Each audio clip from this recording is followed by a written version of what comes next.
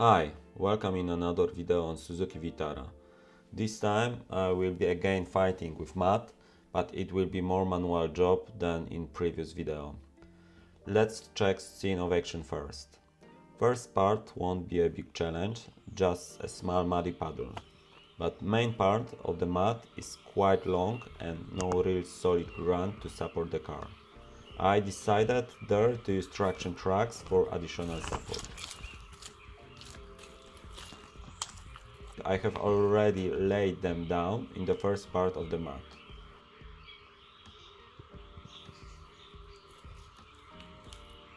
Rest of the mud is not so bad, there are dry parts where wheels can find some more solid support. Right side of this one looks nasty, but I should manage it without tracks. Let's ride it. First one is easy, just a small puddle.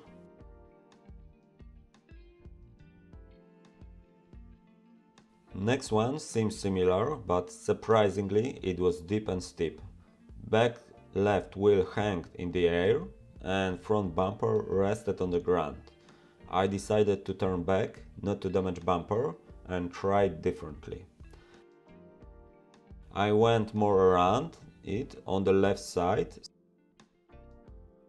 Still you can see wheel is spinning a little.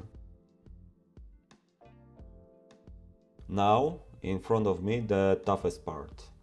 I covered around half of the mud with my traction tracks, assuring me that on most part I will have some stable support for at least part of the wheels. I moved few meters back to start with higher speed to pass second part of the mud with car inertia only.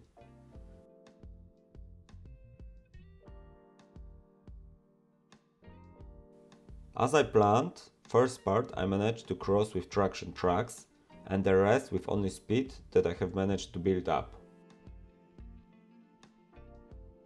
Second obstacle seems not to be so muddy as first one, but still this mud is not giving a lot of traction for the wheels.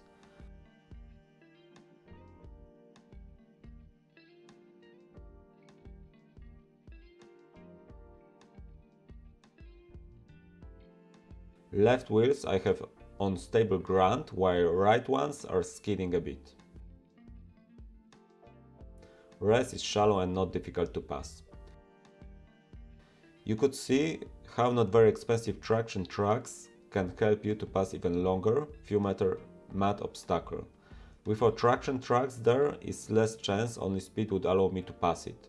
Probably I would stop somewhere in the middle with wheels spinning. Good recommendation is to use traction tracks before, because after you will stuck in the mud or in a sand, it is much harder to put them to use, especially if you don't have somebody to help you. Disadvantage of using tracks is that you need to put some effort to get them out from a mud.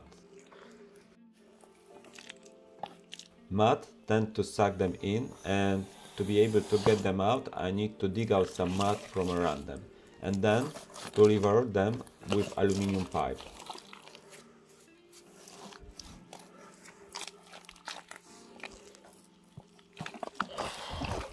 First one recovered.